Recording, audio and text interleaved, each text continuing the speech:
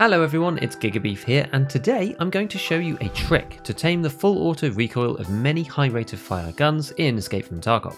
It's no secret that plenty of weapons suck on full auto after the 12.12 nerfs, so after nearly a year of this updated model, weapons like the M4 are still widely avoided due to their over-exaggerated recoil. The reason for this is mainly their fire rate. Weapons like the UMP are really good, as are the RD704, the Mutant, the SCAR and the MDR. Although some of this is to do with the weapon's innate handling characteristics, high fire rate is the prime culprit, especially for the initial kick. You will notice that many of these good weapons are all in the 600 to 650 recoil range, and this is not a coincidence. Once we get to around 800 RPM, the frequency of rounds fired overwhelms the recoil compensation of our PMC for a number of shots, before finally getting back under control. This doesn't happen at 600 RPM to anywhere near the same extent.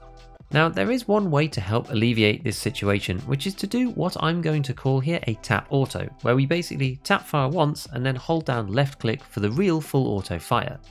What this does is it starts the compensation process early, so when you begin the full auto, the compensation from shot 1 has started to take effect already, which helps to alleviate the serious issues at the top of the peak of the spray pattern. Analysing the top of the peaks with an M4, for example, shows the difference between the tap fire and the regular full auto, and how it can make a massive difference to the overall controllability of the weapon in this mode. There is a little bit of a knack to it, as if you tap too quickly, then you won't help the recoil profile much. I would describe it as like a small deliberate pause after the first shot, as opposed to tapping once and then going full auto as soon as you physically can, as it won't work as well that way. Importantly, we only need to reduce the initial recoil on the first few rounds to make this manageable again. This is similar to the 7N40 or subsonic SX technique for 545 weapons and the MP7, where you add a few recoil reducing rounds into the top of a magazine to lower that initial spray, which I've talked about in a previous video. One interesting side effect of this is that it makes optics like the TAC-30, which, while cheap and liked by many players, are notorious for their difficulty of use with the full auto mode on these high RPM weapons. This is because the way they are set up in Tarkov means that you lose sight picture due to the weapon flying upwards, obscuring your line of sight down the scope itself. Many optics are like this, which is one reason why the Voodoos and the Razors of this world are favoured over those such as the TAC-30, because they don't do this really, but using tap auto we can avoid most of the negative effects of the full auto spray on those scopes that are affected. While it's not the perfect solution, it does help to alleviate the issue. So this is all well and good, but how do we use this to remove the rest of the recoil? Now is a good time to refresh our memory of the vertical recoil compensation that we have to do as the player, because it does take a bit of practice, especially if we're changing our muscle memory a bit and by altering our full auto technique. Regular vertical recoil in Tarkov, as we have seen, takes our point of aim upwards, where it maxes out at some point before settling back into an intermediary position. Our job to control this recoil is to reverse this pattern, by moving the mouse down a bit and then back up again about half of the initial distance, once the PMC's compensation settles in. Exactly how you have to move it changes from weapon to weapon and different levels of vertical recoil, but the basic principle is the same for all guns in this game on full auto. With our tap auto technique, we still do need to control the recoil pattern, as ultimately we'll end up in the same place with the full auto recoil controlled by our PMC instead of us, but our initial instincts to pull down a bunch needs to be unlearned a little bit to fully take advantage of this mechanic. However, the one advantage of this is that it is easier than controlling the recoil before. Technically speaking, outside of optics that block your sight, weapons like the M4 that jump a lot at the beginning can be controlled vertically. It's just much harder than it used to be before the changes were made, which of course we don't really want as the player. Interestingly, this is where the distinction between horizontal and vertical recoil comes in, as arguably we can control vertical recoil and the pattern is broadly the same each time, whereas horizontal recoil is random from side to side, which makes it much more difficult, if not impossible, to control properly. This is why a weapon like the RD704, outside of its fire rate and the time to kill implications of that specifically, can be thought of as superior to the Mutant. Although its vertical recoil is nowhere near as good, the horizontal recoil is better, so at high levels of gameplay you should take the RD. In turn, this would make the Mutant more attractive to those getting used to meta gear, as it's less punishing on the player from a vertical recoil perspective, with the minor disadvantage of a bit more horizontal. Note, this is due to the differences in handling between the two weapons. In this instance, the Mutant has a higher RPM than the RD, but is easier to control vertically on full auto. As long-time players of the game are very aware, this is one of the reasons why you cannot compare the vertical recoil number between different weapons in Tarkov, as they relate to each gun in a unique way and don't tell you the whole story.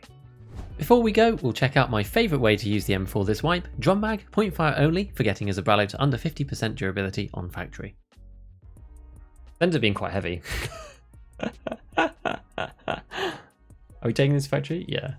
We'll try the mini, it's only 4 more recoil, it's alright. We ain't insuring anything. Insuring nothing. Insuring nothing.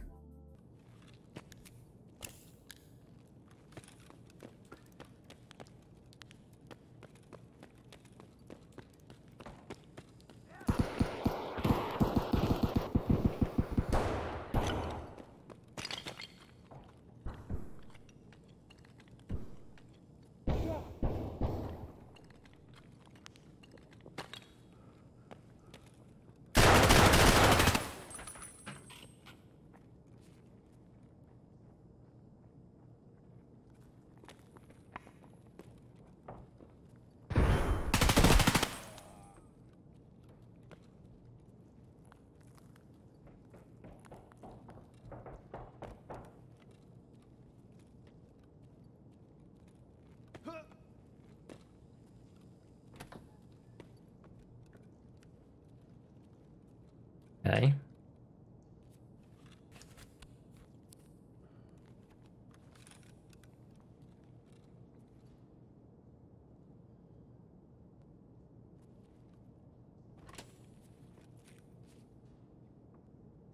Want to see if we can bait him with the thing.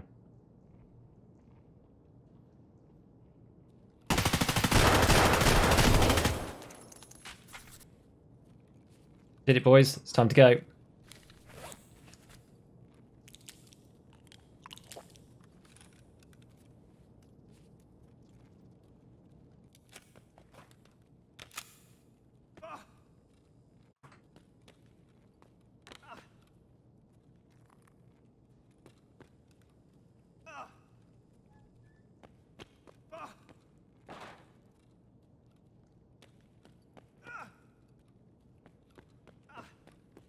Right.